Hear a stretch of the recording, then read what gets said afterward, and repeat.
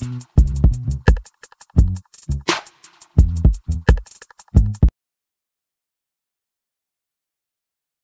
பேசும் அனைத்து உள்ளங்களுக்கும் எங்கள் வணக்கம்.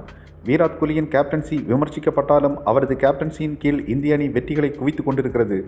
விராட் கோலி இந்திய அணியின் வெற்றிகரமான கேப்டன்களில் ஒருவராக திகழ்கிறார்.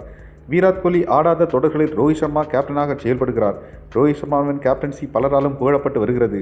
அதே போலவே அவரும் கேப்டனாக செயல்பட நினைக்கும் வாய்ப்புகளில் எல்லாம் சிறப்பாக செயல்பட்டு தனது கேப்டன்சி திறமையை நிரூபித்துள்ளார். நிதாகஸ் டிராபி, ஆசியா கோப்பை என ரோஹித் சர்மாவின் தலைமையில் ஆடிய அனைத்து தொடர்களையும் இந்திய அணி வென்றுள்ளது.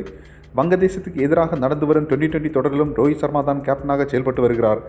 உலகக்கோப்பை தோல்வியை அடுத்து ஒருநாள் மற்றும் 2020 அணியின் கேப்டன் பொறுப்பிலிருந்து விராட் கோலியை நீக்கிவிட்டு ரோஹித் சர்மாவை நியமிக்க வேண்டும் என்ற குரல்கள் வலுத்தன.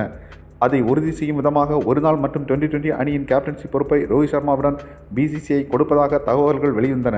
ஆனால் விராட் கோலி தான் 3 விதமான அணிகளுக்கும் கேப்டனாக தொடர்ந்து வருகிறார். இந்த நிலையில் புதிதாக பிசிசிஐயின் தலைவராக பொறுப்பேற்றுள்ள கங்குலி இதுகுறித்து தனது கருத்தை தெரிவித்துள்ளார். இந்துஸ்தான் டைம்ஸுக்கு அவர் அளித்த பிரத்யேக பேட்டியில் ஒருநாள் மற்றும் 2020 அணிகளுக்கு ரோஹித் சர்மாவை கேப்டனாக நியமிப்பது குறித்து கேள்வி எழுப்பப்பட்டது. அதற்கு பதிலளித்த கங்குலி, வெவ்வேறு வடிவங்களுக்கு வெவ்வேறு கேப்டன்களை நியமிப்பது இப்போதைக்கு பேச வேண்டிய அவசியமே கிடையாது என கங்குலி நறுக்கென்று பதிலளித்து விட்டார். வெவ்வேறு வடிவங்களுக்கு வெவ்வேறு கேப்டன்களை நியமித்து இங்கிலாந்து மற்றும் ஆஸ்திரேலியா போன்ற அணிகள் சிறப்பாகவே செயல்பட்டு கொண்டிருக்கின்றன. ஆனால் இந்திய கிரிக்கெட் அணிக்கு அது சரியாக வருமா என்பது சந்தேகம்தான். அதுவும் இப்போது இருக்கும் இந்திய அணியில் அது சாத்தியமில்லை. அது மட்டுமல்லாமல் அதற்கான அவசியமும் இப்போதைக்கு இல்லை என்பதே உண்மை.